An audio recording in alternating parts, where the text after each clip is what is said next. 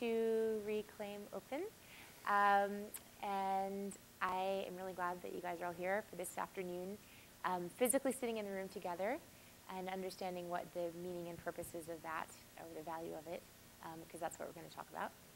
But thank you also to those of you who are watching virtually and having your own experience in your own rooms. So I'm Anya Kamenetz, and I'm here with Josie Fraser of Digital Leicester, and Freeman Murray from Jaga. And they are the two winners of the innovation contest whose efforts are very located in specific places.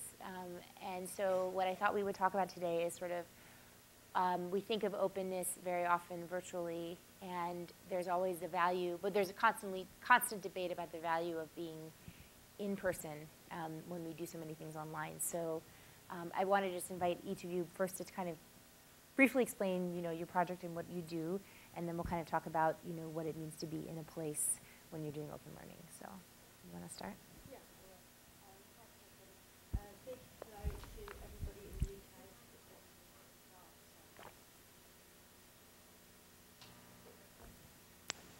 the UK. Okay. So I'd like to say a big hello to everybody in the UK who's tuning in today. It's 10 o'clock on a Friday night in the UK, so people are obviously partying while they're watching this there. Cheers. And I'll say a special hi to Richard Hall, who is our academic partner at De Montfort University, and also to Lucy Atkins, who works with me at Leicester City Council as our Digital Literacies Research Associate. They're the other core members of our team who weren't unfortunately be able to come in person today, but I know will be watching and correcting what I say in the stream. So I'm here representing the Digital Leicester project. I'm really, really happy to be here and really honoured as well to be in such excellent company with the other projects here today, because I'm a big fan of all of the other projects too. So the Digital Leicester project is a 2-year project, but it has been designed to continue after the 2-year period, and we're a year into it now. The idea behind it was that in Leicester I work with 23 schools of varying kinds, so they include mainstream schools, they include schools for children with a variety of special education needs, and they also include schools for pupils who've been excluded from mainstream settings for a variety of reasons. A very, very diverse student body in a very, very diverse city. Leicester is a fantastic place. I invite you all personally to come and visit, because it's a great city in Leicester, but a very, very diverse city. So what the project is trying to do is it takes place within a large build programme, and I head up the ICT strand of that build programme. And we're rebuilding and refurbishing 23 schools across the city. And what we're wanting to do is really take advantage of this opportunity to support staff in transforming their learning and look at their teaching and learning practice right across the city. So the aim is to support every learner in the city. And the way that I'm supporting that by happening is through this project, which is a framework that's been developed in partnership with our schools that looks at various areas around digital literacy and asks the question, well, what does digital literacy look like when it's situated in secondary school practice? And for people not familiar with the UK system, secondary school means learners from the ages of 11 years old to either 16 or 18.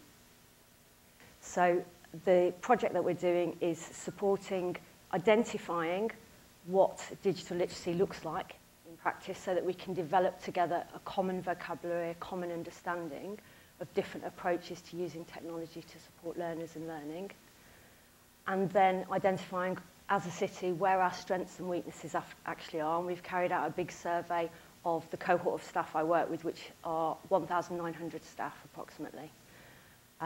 From that, we've been analysing data over the summer and we've been giving people individual feedback on where they are. We've been talking to school leaders about what their schools look like, and we've been talking to people about what the picture across the city looks like. We have another year to run, and in that year we're going to be focusing on working with the schools on a variety of projects to support moving the schools along, moving individual practitioners forward in their practice, wherever it is that they may be, whether they're right at the beginning of that process or whether they're very, very confident. Great, great, excellent. I'm Freeman Murray with Jaga. Jaga is a sort of technology and arts community center based in Bangalore, India. We've been running for about 4 years now. Really started as this sort of coming together of the arts and technology communities where we set up a large physical space in Bangalore. We have maybe 4,000 square feet where it's kind of a hacker space. We have co-working, we have a lot of events, meetups, hackathons, workshops, exhibitions that have been happening in our space. Last year, we ran a couple of study groups alongside the first MOOCs that came out, the machine learning and artificial intelligence class. And so we got a little bit of experience sort of running that, and then also seeing sort of what happened where we had a lot of people sign up for the class. We had a bunch of people come to the first meeting, about half come to the second meeting, and we just had this sort of heavy attrition. And then we did another program called the Startup School, which was sort of a combination of incubation and also helping some people learn technology skills, which was great, but I felt that the experience of the people coming into it was a little bit too diverse, and I wanted to be able to focus people's attention a little bit more, have everybody not on exactly the same track, but at a similar level so that we could provide similar resources. And so our next project, which is what we won the award for, is the Jaga Study Program. And with the Jaga Study Program, we're really trying to take our physical space, which is this 4,000 or 5,000 square feet in central Bangalore, and turn it into a kind of a physical campus to provide kind of a university experience that really leverages the online coursework, specifically in computer science, so that we can take a batch of young people who really want to learn to become professional software developers, mobile and web application developers, and walk them through sort of a series of online courses plus additional physical workshops and other activities to really sort of get them to the point of being competent software developers that are industry ready and can work with startups or companies in India or internationally. And so we really want to sort of look at what the assistance, what are the other things that we can provide to our students on top of the education materials that are freely available on the internet to help them be more successful. And so the things that we're lining up are coaches who will sort of aren't technical experts, but are just there to sort of help you stay on track and keep going. So sort of like your mom. They know that you have a homework due tonight. They know that there's a test on Friday. They know there's a project next week. They just sort of check in with you to see how this is going and identify problems before you just drop out of the class. We're also trying to line up experts. Basically, we feel that we can't afford to hire full-time professional software developers to sit with us, but that we can get people to sign up 3 to 5 hours a week and then to support us primarily through email and then with an office hour every week.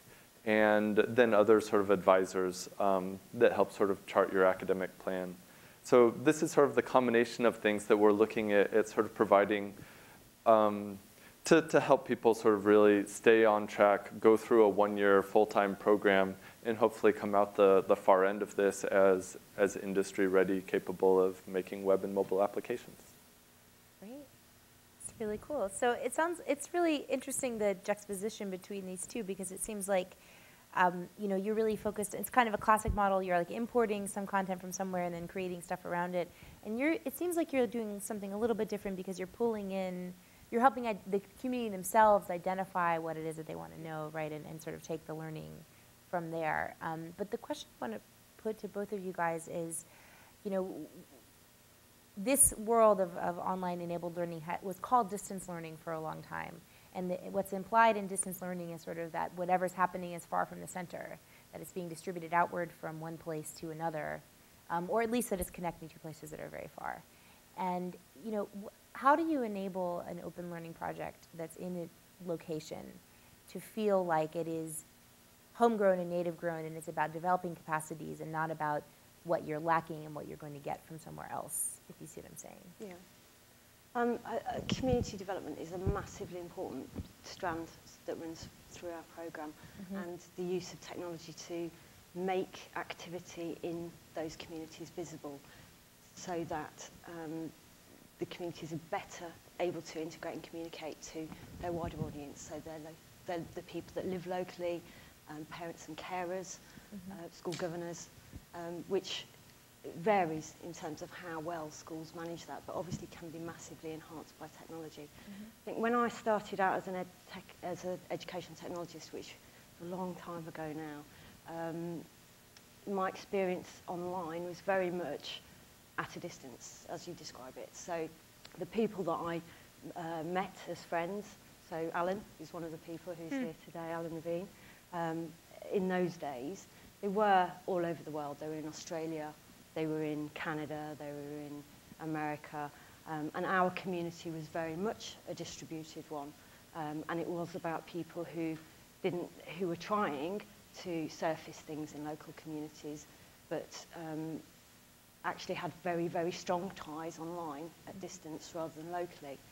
I think with the mainstreaming of technology, that's very, very much changed now. And, you know, whether it's people communicating passive-aggressive messages through their Wi-Fi network names or community reporting. We have a great project in Leicester called Citizens Eye that focuses on working with different kinds of community to develop citizen journalist skills. The mainstreaming and the increased access of technology in different ways, mainly through the rise of social media, I think has changed that picture very, very much so. I think if you look at something like what children and young people are actually getting up to online, they are not necessarily living out the dream of the early internet communities. They're not necessarily making friends all over the world, talking about things, discovering exciting new communities, although they are doing that. But what they're very, very much doing is they're reinforcing their friendship networks and their close ties. They're connecting to their parents, they're connecting to their school friends, they're continuing those relationships. So in that sense, I think actually it's very timely to take advantage and build on that. We really started essentially as a community center and art space, and so our local community is really where we're strongest. You know, we've been pulling people in for events and stuff for years, and so within Bangalore, I feel like we have this, you know, strong position as a place that people go for art, technology, events, workshops, stuff. And so for us, it was almost the progression of we have this space, we have this physical community that's made up of, you know, a bunch of people. What are other services that we can provide to these people? And so then you know, we go out to the internet, and so, you know, right now we give Wi-Fi, you know, but like, you know, other things, you know, for a while we were also running a program, Video Gaga, where we would stream, you know, viral videos from YouTube. And then this is sort of pulling in education. And so I really see us as kind of being this physical portal to the online world, and we're looking, you know, at what are those exciting things that are happening across the world, and how can we ground them in our community? And it's, you know, it's a very dynamic, you know, work in progress, but we're really excited about the possibility for education, you know, in this. But our local community is fairly strong, and so it's not about really feeling like we're remote, you know, so much as like pulling information from, wherever it lives into our little local community. Yeah, I think that I think one of the massive potentials and affordances of online is obviously for us locally is to support people in being more outward facing, to raise aspiration and to make those kinds of connections. But it's really about as well taking advantage of digital environments that can overlay physical environments and see how they can work together. And I'm really very much interested in, so we work with a range of partners across the city. We work with Leicester University, De Montfort University, and a range of different organisations. I'm very interested in the idea of the city as the learning environment and what that means and how technology can support citizenship across the city and connectivity across the city. But one of the projects that we ran, we supported, we didn't run, in one of the schools recently was a fabulous project called the Cybonga project that ran at Hamilton Community College. And this is typical of our schools. We have 1 in 3 of our community, of our young people live in comparative poverty in the city. So are not necessarily outward-facing community in terms of many opportunities that they get. So this project was a live music concert between young people at Hamilton Community College and young people from South Africa. And they used Skype to learn about each other's cultures, communities, the different diversities in the two communities, to learn for Hamilton children to learn traditional songs, for South African children to learn their songs. They put a fabulous concert on. It was brilliant. It was an amazing event. But what got the kids in the Hamilton audience the most excited was just after the concert, the music teacher showed a video of various staff members holding bits of paper with the project hashtag on, pulling funny faces, and the kids were in hysterics about it. It was, oh my gosh, there's Miss Brown doing crazy things, you know. And it's it's something that I think we as adults need to remember, that the worldview and the experience of young people is very, very different to our own, and the local is so important to them in terms of their own identity, in terms of their sense of community, and in terms of how they have security and how they have a place in the world. It's very easy to forget that, being online, talking to people all over the world, that lots of people's experience of the world is really, really local.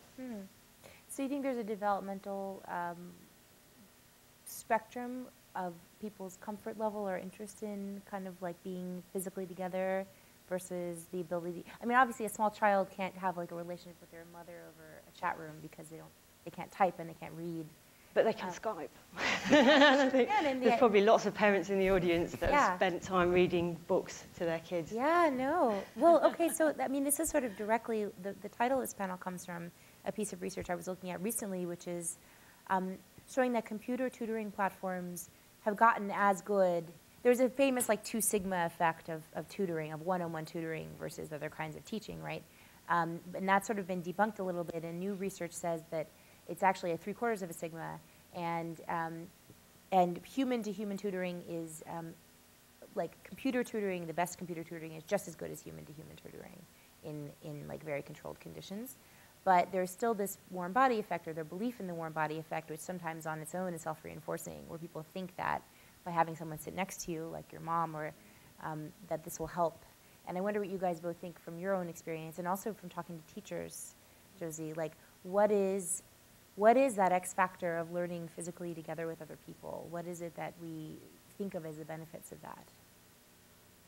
I mean, you probably got a different viewpoint on this.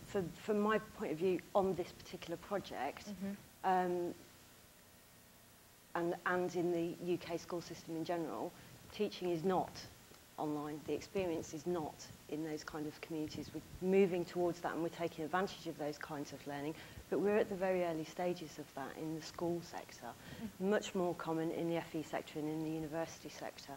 So in terms of particular affordances, there's not a huge body of different kinds of learning at the moment to test that against. There are things in the UK like the Not School project, which is supports young people in Second Life and other environments like that.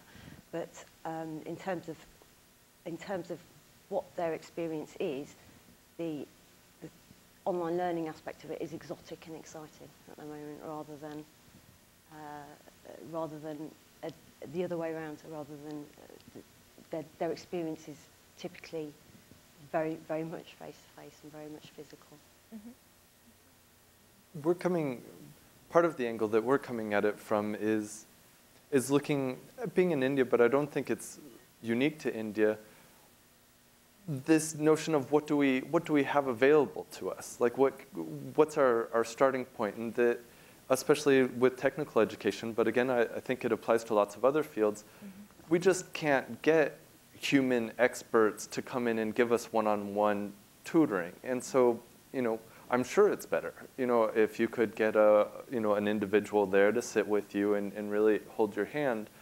What we do have is access to people. There are no shortage of people around who we can potentially bring on from the local community who can be human. And so if we can tease out the role of the teacher, if we can tease out that aspect of it which really requires technical experience, and then that aspect of it which is trying to figure out what's going on with the student. It's like they're not performing. You sort of suspect that they're capable of more, but that it's not showing in their work and trying to look below the surface, which I'm sort of calling coaching a little bit. So I sort of feel like this coaching role may be sort of the majority of the time that actual teachers spend, and that we can do that and really try to explore this question of like what's the role of the human here, and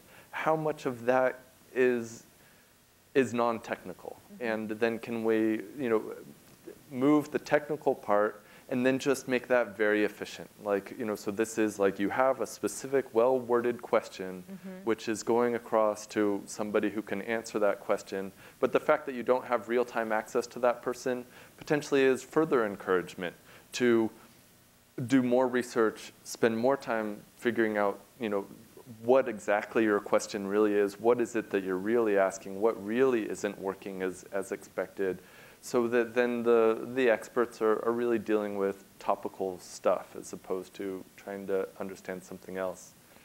And again, it's where we're trying to get to is something that's replicable across India and other parts of the world, where the assumption just is that local experts don't exist. That we have to come to something. Yeah, we have locals and experts, but they're not in the same place. So I want to hold that thought for a moment because I think that's potentially problematic. But I love what you're saying about sort of the mother or the coach. I think that there's lots of places where there's innovative programs going on where people are disaggregating roles of teachers, and there's a lot of these like a Western Governors University where they've got academic success coaches or mentors, and this is a person that is dedicated to your success.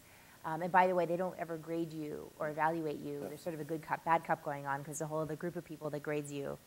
But I think that's really, and they're paid and compensated based on the success of their students. So there's a real alignment of interest there.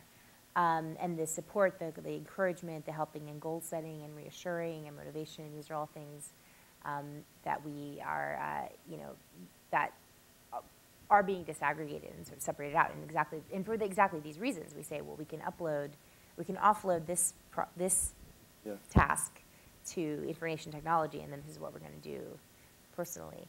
But there's something a little bit different about your project, Josie, and it does go back to this idea of, how much do we outsource versus how much do we cultivate locally? Because you are trying to get teachers to be experts in a way. I think the aim isn't to get teachers to be experts in education technology. The aim is to identify what the strengths and gaps are in communities, to really promote the people who are very confident and are already potentially supporting their peers, producing and sharing resources for other people. So it's to kind of surface that and really to support people wherever they are.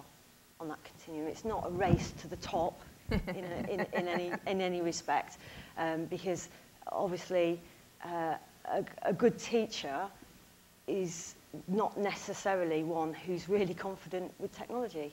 Mm-hmm. They may be an outstanding educator, but not necessarily confident at technology at this point. Mm-hmm. It's to support them in understanding the ways in which technology might enhance their practice and move them along. I've got a big shaking heads. Yeah. Where are we in time? Yeah. Yeah. Sure. Yeah. Jump in. Very passionate. Yeah. You should be allowed to break in. Josie, I keep wondering, for you all in Leicester, what really stands out as key aspects of digital literacy? You know, okay. When you say that, what things really pop into your mind? So I've got a leaflet that we prepared earlier. I don't really want to kind of read through the different things because the framework that we developed is obviously quite complex. I think digital literacy is a highly contested term. And is called different things in different places too, and encompasses different things. So what we were trying to get at is, what is digital literacy situated in secondary school practice? What are the most important key strands? And that's what we worked with the schools and with other people that supported the project to kind of surface. And they're chunked up into 6 different areas, and they're quite broad strokes, but a couple of the areas are very, very relevant to open education, focus on things like open education resources, open licensing that are included in there. So things like creating and sharing content, things like finding, evaluating and organising content are obviously critical ways. Yeah, you've got a leaflet. You could read it out. You could read it out. And there's a couple of other areas in there, and the other one that I'd pull out as kind of critical to our project is technology-supported professional development, which is really looking at not necessarily ways in which educators can necessarily find better or different approaches to using technology to support their practice, but connecting to other educators to enhance their practice holistically. So a way of moving them, helping them self-direct their own learning. Teachers in Leicester are always telling me how important it is our learners are resilient and that they self-direct and all of these things. So really we're asking them to put their money where their mouths are with respect to that and model that kind of practice as well for themselves, because they can really benefit from that approach too. Does that answer the question, or do you want... Does that answer the question? Okay.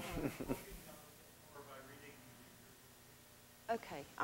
I'm sorry I couldn't clarify it a little bit more for you.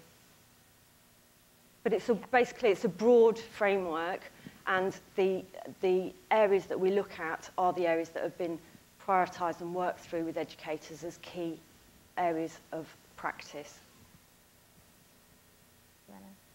Yeah, no, I just I just had a comment, which is I love the 2 projects juxtaposed because I think they demonstrate the critical importance of the local interface between the open online wilds of the internet and local communities, and some of what we were talking about earlier today, that tension between, you know, open and transparent versus, well, we don't want to use the term closed, but you know, grounded, maybe not entirely open and visible. And networky.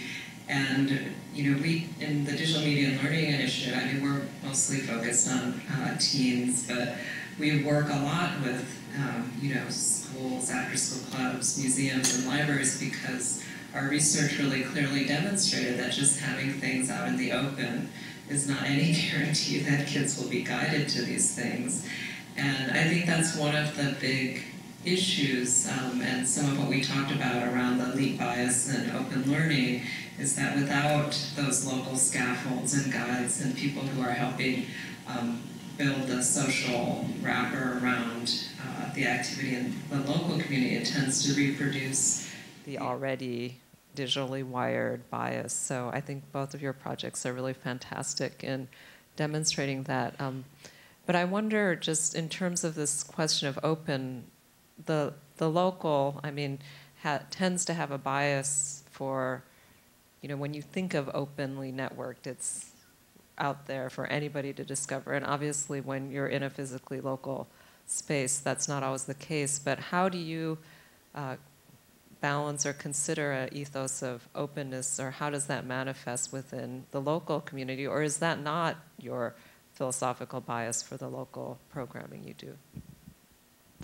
I think for us, one of the things that we see ourselves doing is actually being huge evangelists for the open courses. That, you know, when people sign up for the classes, they may find that they need additional help, and that we can step in and you know, create study groups and additional support. But the first thing I think in India and possibly the world is just, you know, exposing people to this revolution in sort of learning materials, that all of this stuff is now freely available, and that you should look at it, you know, before worrying about signing up for our program and stuff like that. You know, check it out. And that I feel like this is probably, you know, a significant portion of our mission is just to push this message that this material is out there and freely available, and that, you know, people aren't locked into signing up for a specific sort of paid program through a vocational, you know,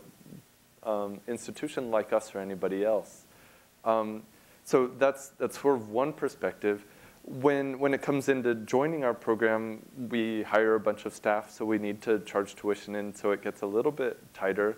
But some other aspects of the openness thing, we're not a degree granting institution, and so we're totally oriented around sort of public artifacts, helping people develop out their online profile as sort of like our degree.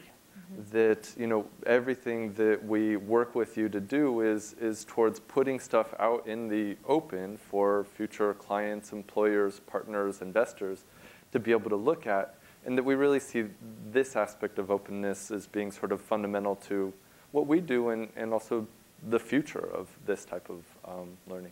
Super cool. Yeah, I think it's very much the same with us. We're we're very much interested in signposting and curating existing things rather than necessarily reinventing the wheel. But very strongly, what's come back from our first kind of our first round of identifying what's going on with the staff across the city and where they are in terms of their practice and their understanding. It's very clearly come back that they are very interested in things like open licensing, open educational resources, personal learning networks, connected net learning, those kinds of things. But they don't know that much about them. And they do want to find out more. So for us, yes, very much an access issue in terms of equipping people to understand what those things are, and to have a shared vocabulary around approaches that can be taken, and also supporting people in being able to critically engage in online communities and activities is really key to the project.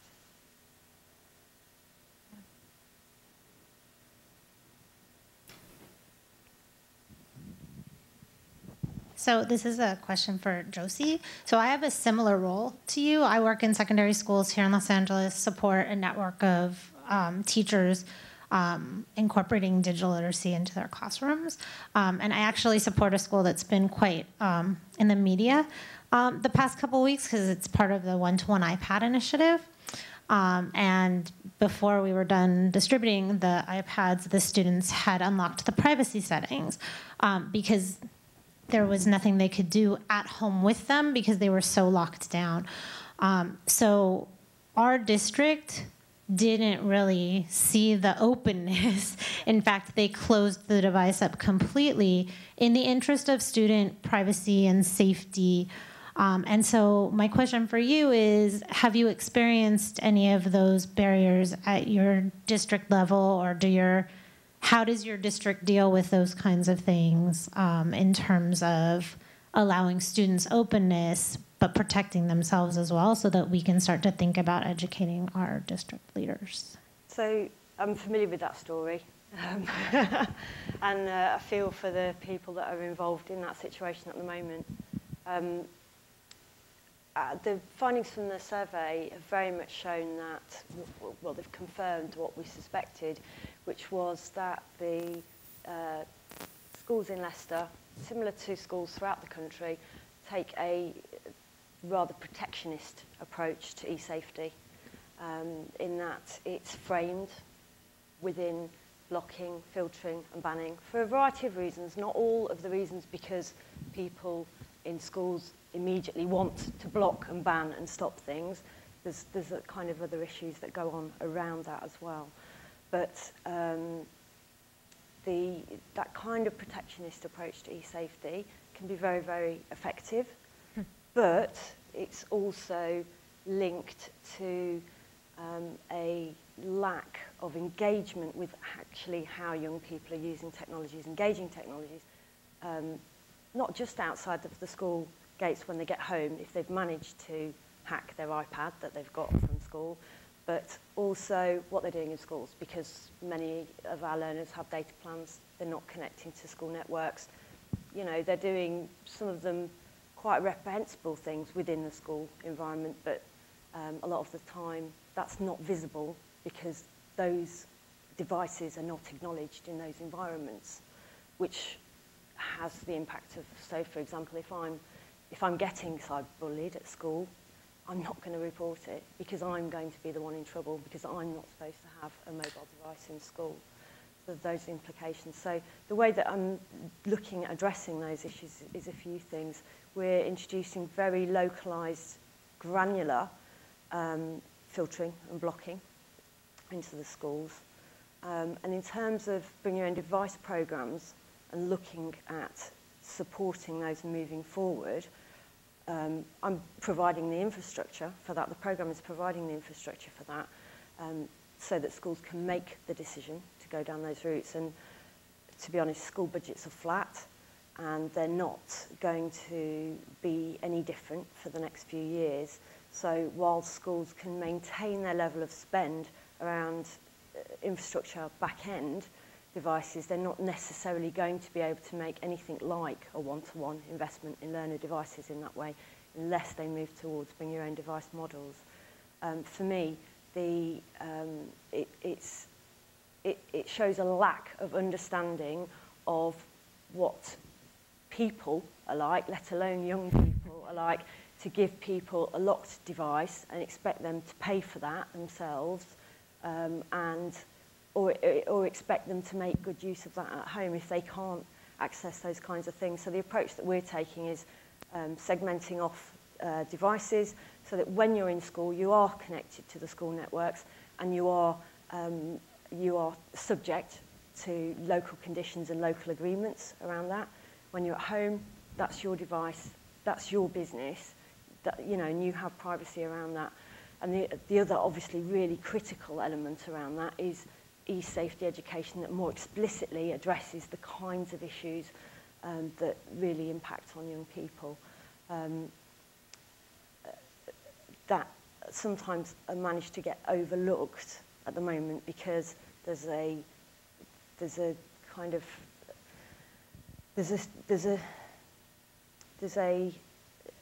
liability is kind of closed off by the fact that you're not supposed to be doing that in school.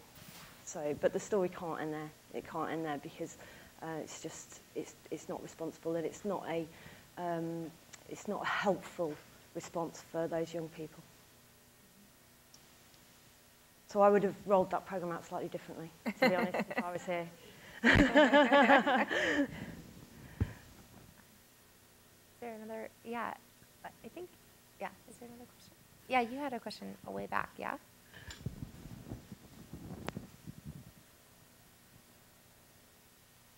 Yeah. No, you. Me? Yeah. Okay, I wasn't sure. Thank you. I'm thinking about the role of policy to kick it one level up. So we're talking a lot about the learners, we're talking about re-educating the teachers, and in your case, Freeman, how does this hook up at all with government allocations or regulations in terms of what sorts of opportunities need to be offered to folks of various income levels? And for you, Josie, what kinds of standards are we going to write in, or are we going to give teachers some freedom from needing to slavishly serve? Because dealing with the learners is phenomenal and the teachers is important.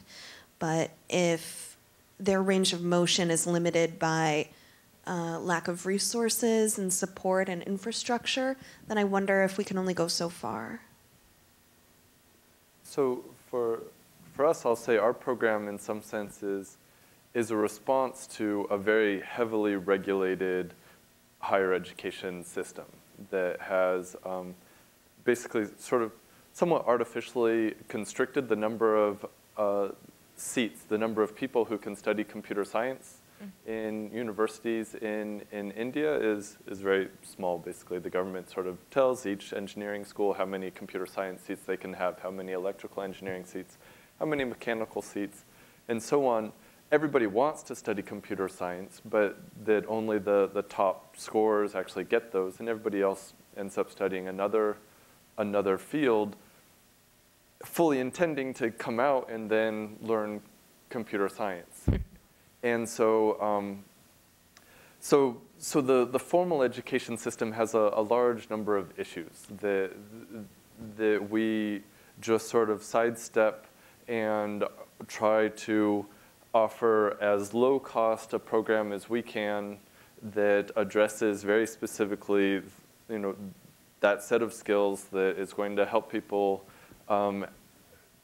get the kinds of jobs and do the kinds of things that they want. And so we're small, and we're just trying to stay out of the government's line of sight in some sense. So that's our response. My hope is that, like many private schools, that if we can demonstrate that it's an effective model, that other small private schools would pick it up and offer similar low-cost programs in their areas, and then possibly maybe government schools at some point will incorporate these types of things. But I have no window into that world, and so I'm just trying to make this one instance work, and yeah, so that's our approach. So in European terms, the European Commission has come out very strongly over many years, and again last week there was a huge launch around the importance of open educational resources in education right across the age groups. So our kind of policy framing is probably at the moment more at European level than it is at UK level in terms of directives that are coming out and support for schools in that particular way.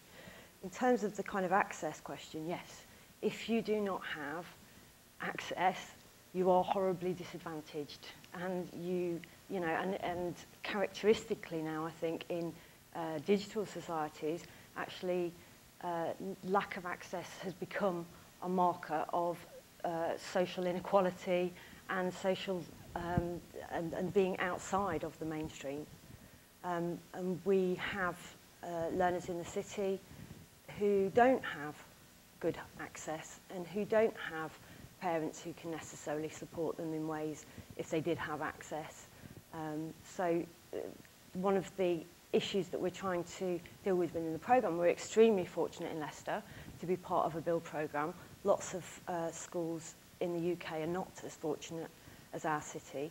The work that we're doing has been designed to support schools wherever they kind of are in that build programme. So some of them have not got fantastic equipment and systems and services. And the work is very much trying to support schools wherever they are, and it is transferable to people supporting young people in that age group, wherever they are within limits. But for me, the key thing that we can address and we can support is this issue around young people's digital literacy. And by supporting staff, we can try and ensure that no young person is leaving school at 16 ill-equipped to take advantage of the opportunities that technology affords, and ill-equipped to look after themselves at a reasonably basic level in terms of their online identity and activity and community development.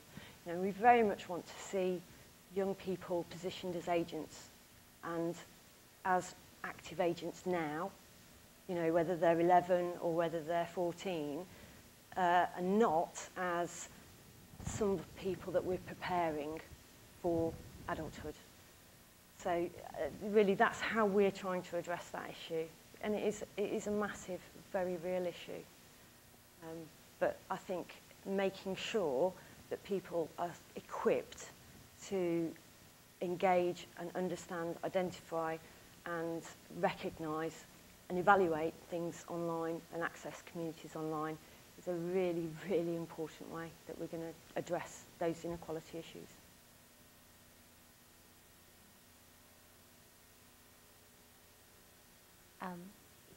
Sure, yeah. Please.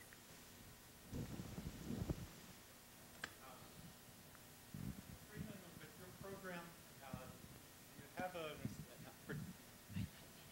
with Freeman's program, do you have an established attitude about forums as a way for students to get questions answered? You know, have you tried it? Do you want to try it? Yeah, I'll say absolutely. I think an important part of our program is really going to be getting people to engage with the discussion forums that are happening sort of around the web, both the discussion forums happening attached to the different MOOCs that we work with, but also on sites like Stack Exchange and Hacker News. That you know, part of becoming sort of a professional sort of software developer is being able to communicate effectively, understand sort of, you know, kind of these human soft skills of how to engage with the forums, and it's how professional software developers engage with the community, get questions answered and answered questions, and become sort of civic members of the community. So yeah, absolutely. I ask particularly because you commented a fair amount on the scarcity of experts, right, in the community, and forums seem like one avenue to get around that absolutely. limitation. Yeah, so, and I think an important aspect of the coaches is really going to be to help students sort of navigate how to connect with the forums, how to ask, you know, reasonable questions on the forums, how to contribute back into the forums, and sort of build up karma, and, you know, also looking at sort of other aspects of, you know, what a modern degree looks like. Many of these forums actually have a clear thing of karma, of sort of your reputation that you build up. And I think that this is a reasonable thing to track, you know, as we take a student through this program, that they should be working on building their karma on Stack Exchange. That's going to help them get their questions answered later in life. And that the things that you have to do in order to build your karma are all things that are important to do. It's answer other people's questions. So yeah, I think it's a really important part of the program and just sort of this career path. Just something that's striking me and in what both of you guys are saying, and also in the questions, is the idea of how much more local politics is than the internet is. And the idea that as you guys work through issues of access and equity, you have to also work through the issues that people pay taxes in the place where they live. And so initiatives and goals are constituted at a local level.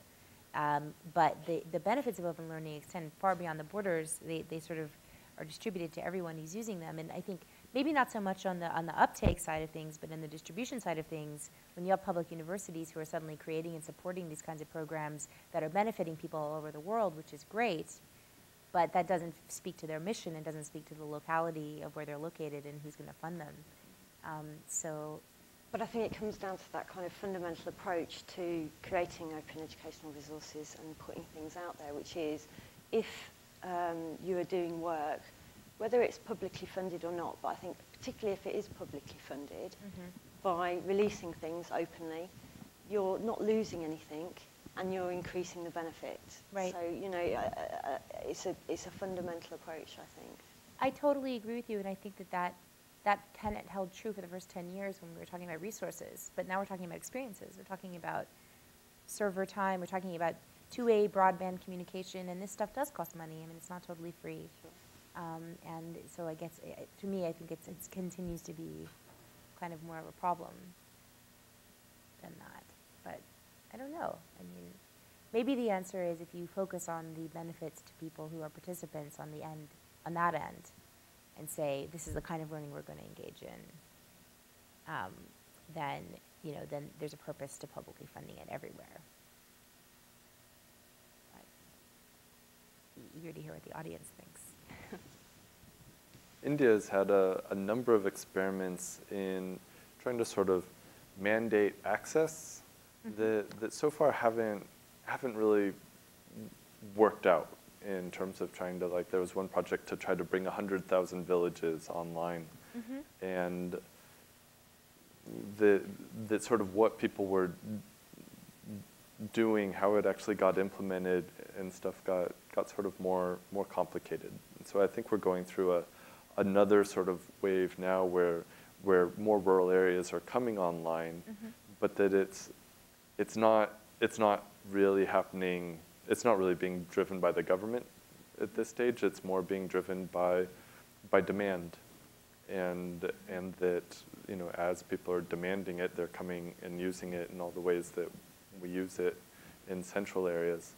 I would love to see a coordinated, intelligent, central effort to, like, give access and to give access to these types of materials. I haven't seen it yet. What went wrong before? I don't know all of the details, but some of it dealt a little bit with sort of how it got laid out and what the incentives were to the individual sort of entrepreneurs in each sort of rural area that sort of had the resources to set up a small sort of community information kiosk kind of thing, but then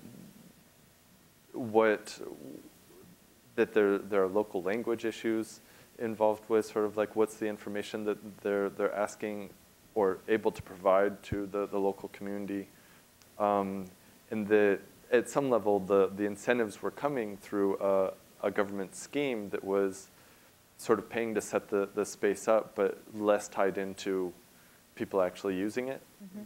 And so there wasn't so much incentive to forcing people to use infrastructure that got created sort of in a vacuum to some degree.